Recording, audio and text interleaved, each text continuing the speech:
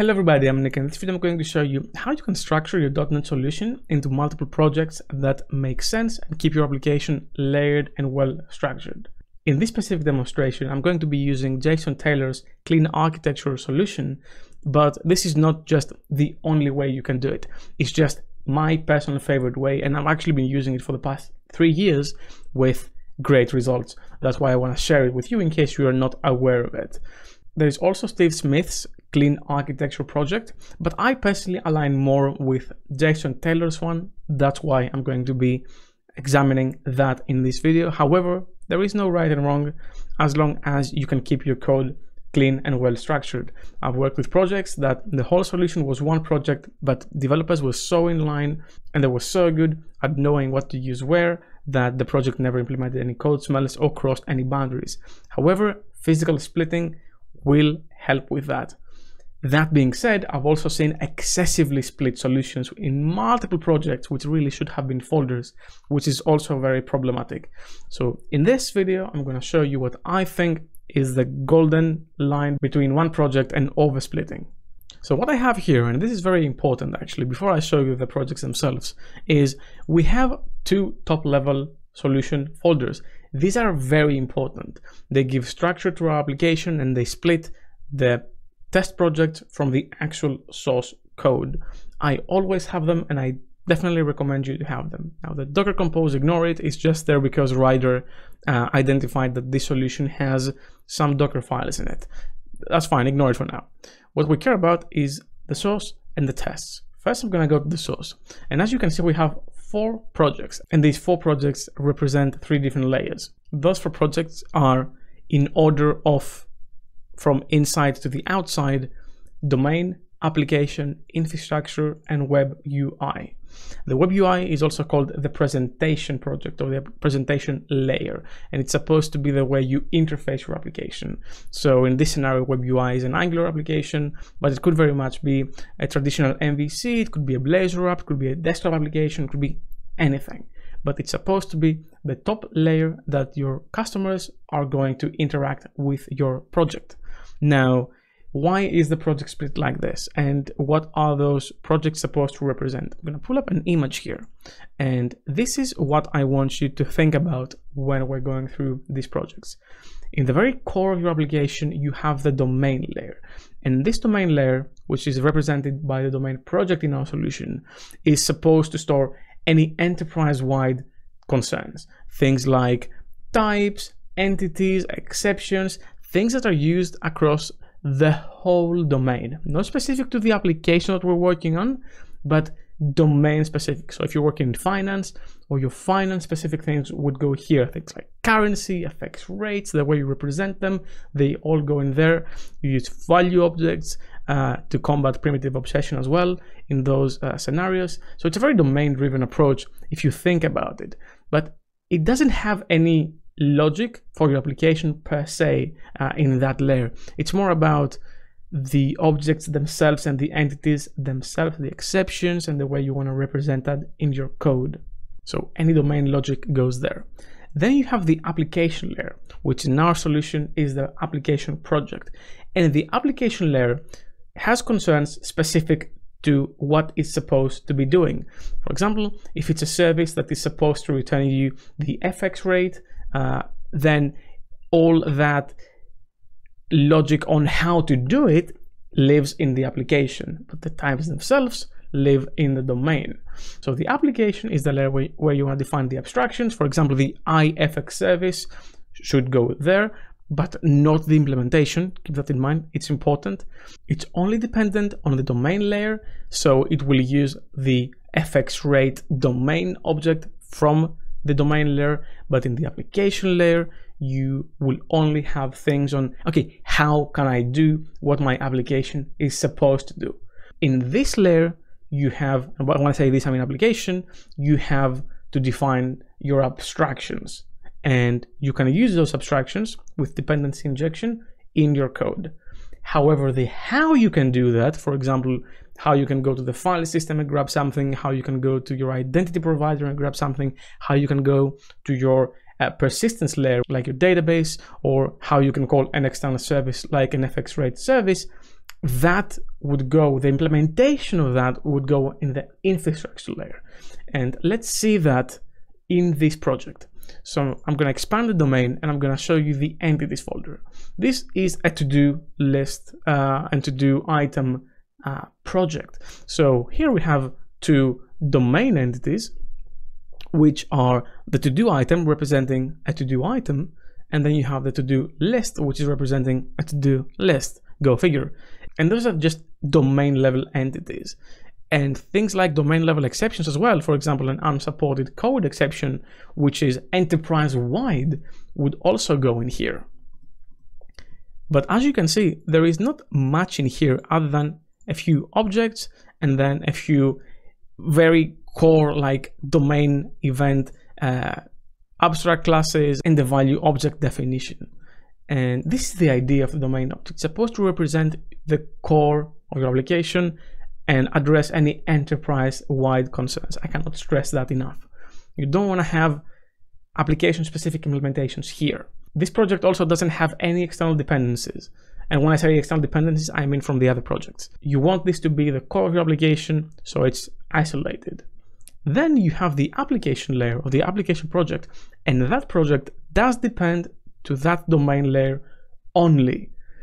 This project will implement how it can use those enterprise-wide concerns into a meaningful way. For example, we have a command which is called create to-do item. By the way, this project is using Mediator and CQRS. We've talked about this in this channel.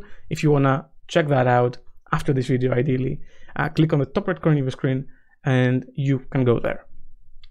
So here we have a command which is an I request from Mediator, and then how we can use that command to create a to-do list item is here, but we do not have the implementation of this iApplication DB context here. The interface, the abstraction, lives in the application layer. In fact, I can show you that this is in the clean architecture.application layer, but nowhere to be found in this project do we define how it can do it. And the reason for that is because implementations for those external concerns should go in the infrastructure layer. And why do we do that? Well, the infrastructure layer directly depends on the application layer to implement those abstractions. And we do that because if, for example, in the future, I want to change from an entity framework and I want to use Cosmos DB, for example, or if in the future I want to change my identity provider, and instead of using the ASP.NET Core Identity, I want to use Identity Server, or I want to use Okta, the application itself, the interface, the abstraction will not change. My application will still need to do those things defined in my contract, that is the interface.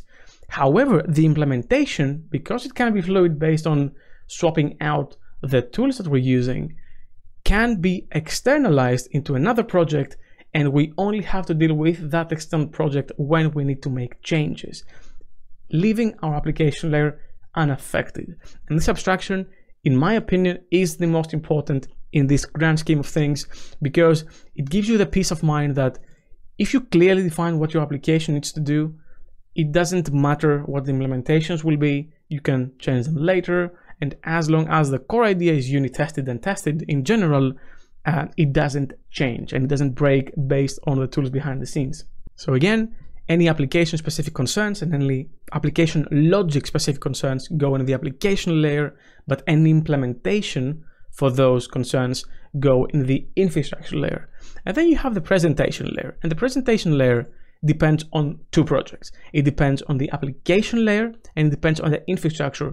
But, and this is very important, the only reason why it depends on the infrastructure layer is to do service registration on the startup.cs.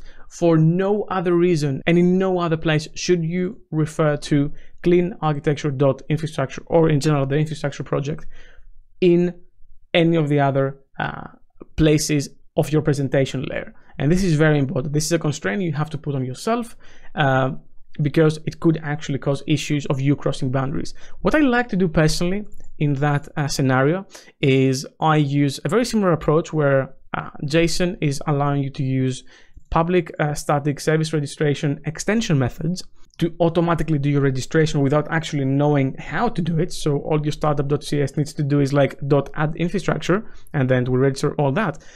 I personally like to mark things in the infrastructure layer as internal when they don't need to be used by anything external, and then I only register them in this method. So even if you try from a web UI or a presentation layer to do something that crosses the boundary, you cannot, because the internal keyword won't allow you to do it. But that's just how I like to do things. So again, to take a look back at our image here, the domain layer is the heart of your application, addressing enterprise level concerns. The application level is addressing application specific logic and concerns, but it doesn't implement any of that logic when it comes down to the services that you're using to implement it. Of course, what your application should do will go there.